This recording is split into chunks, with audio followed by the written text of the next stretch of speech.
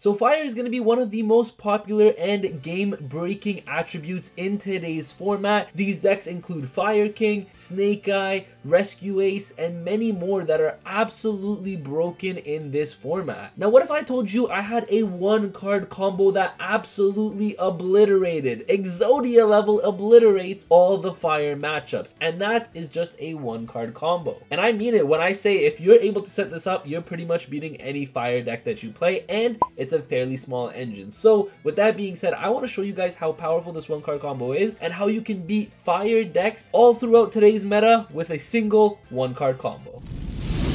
Okay, so here it is, the 1-card combo that absolutely obliterates every single fire matchup you guys are going to see in today's metagame. Now, this 1-card combo can be either done with a motorbike or a super heavy samurai wakaushi. Either one is a single 1-card combo, which is absolutely insane because you guys are going to see in the engine, you're playing 3 of this, 3 wakaushi, 6 1-card combos, absolutely destroys fire. So let me show you guys how to do this. So first thing you're going to want to do is activate your motorbike. Once you activate motorbike, you're going to be able to search your wakaushi, of course. And now if you open wakaushi, it's essentially the same thing. You don't have to do the motorbike play. Either way, it works out really well, which is really powerful, right? Then what you're going to do is you're going to activate the wakaushi over here, and you're going to be able to use its effect in the scale to place your Big Ben K in the other scale and summon the wakaushi. Now at this point, of course, you guys are going to have a full hand. Let's say you're going first, and because you're going to have a full hand, you could potentially use the wakaushi monster effect. However, you don't want to do that because it's going to lock you into super heavy samurais, and you guys don't want to lock yourself into super heavy samurais. So don't do that. Just wanted to give you guys that heads up. But what you are going to do is activate the Big Ben K over here, and you're going to be able to search out your soul horns. All right, now soul horns specifically you want to play because it can equip itself from hand to your side of the field to a super heavy samurai card, and then you can also activate its equip effect to then summon it to your side of the field. Now you have a level 1 and a level 4 tuner.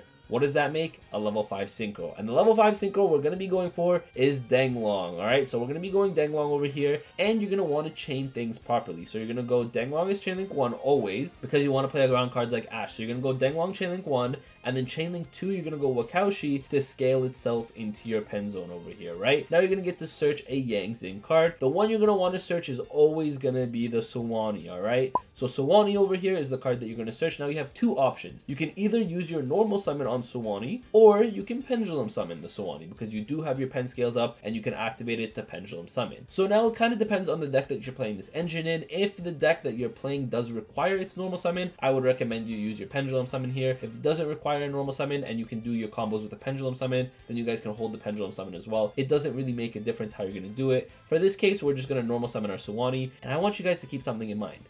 That's 4 summons: Wakaushi, Horns, Denglong, and Sawani.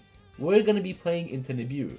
Or are we? Let me show you guys why we're actually not going to be playing into Nibiru at all. Because the card we're going to make is with our level 5 Denglong and our level 4 Sawani into a Chao Feng. Now, Chao Feng has an absolutely absurd effect, and this is the card that absolutely destroys every single fire deck in today's format. So, just before we get into the combo though, I do want to say that you guys have access to a Denglong effect in the graveyard, and that's essentially going to summon a Yang Zing monster from your deck. And now, this is something that you don't need to play. I'm just kind of showing you guys multiple options here. This you actually don't need to play as part of the engine. However, you guys can play this if, depending on the deck that you are playing, you can use it as link fodder or synchro fodder, etc, etc. If you need a level 2, you can summon the Jiaotu, you can summon the Zephyr Nui. Doesn't really matter what you guys summon here. What's important is that Denglong can get you an extra body if you guys choose to play it. If not, you actually don't even need to play this at all. It doesn't actually help you with this combo. It helps you potentially with future combos depending on what deck you're playing, right? But the card that we want to get into is Chao Feng and how broken this card is. So what we're going to want to do is I'm going to hide my face cam so you guys can see what this card does. So while this synchro summon card is on the field,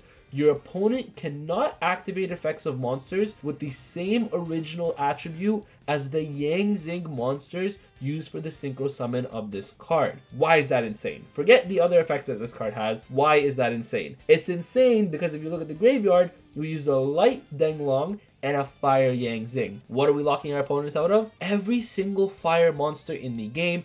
Fire King, goodbye. Rescue Ace, goodbye. Snake Eye, goodbye. We're not looking at fire monsters at all. And remember how I talked about Nibiru earlier? Well, we use Denglong, that is a light, and Nibiru is a light monster. So now your opponent cannot activate cards like Nibiru, Ghost Ogre, Effect Veiler, which are all light hand traps. Fire is also the attribute for Ash Blossom, so your opponent is not going to be able to Ash you after this point. They're not going to be able to use any of their fire monsters. They're not even going to be able to use any of their light monsters, so cards like Nibiru, or in general, if you're playing against a light-based deck, they cannot use those effects as well. So you're locking your opponent out of light monsters and fire monsters, which are two of the most prevalent attributes specifically in today's metagame, which is absolutely insane. And at this point, keep in mind, we have used our normal summon on the Sawani, but you still have a pendulum summon, or if you pendulum summon the Sawani, you guys can then use a normal summon, right? That's a 1-card combo. And you can play this in any deck. Let me show you guys the engine. So just to show you guys the engine here real quick, we are playing 3 Motorbike, 3 Wakaushi. I personally like to max out on these because you do want to see at least one of them. Either or is a 1-card combo, so playing 6 is very important. We're playing 2 of the Big Ben K. Of course, you need to be playing 2 because if you draw the 1, you do need 1 in deck for your Wakaushi, so we're playing 2 Big Ben K. 1 of the Soul Horns. This card doesn't matter if you draw it or not. If you draw it, you can still activate its effect to do the things that you need it to do. We're playing the 1 Sawani, of course. This is the most mandatory Yangzing that you need to be playing for your Fire Lock. And then these cards over here,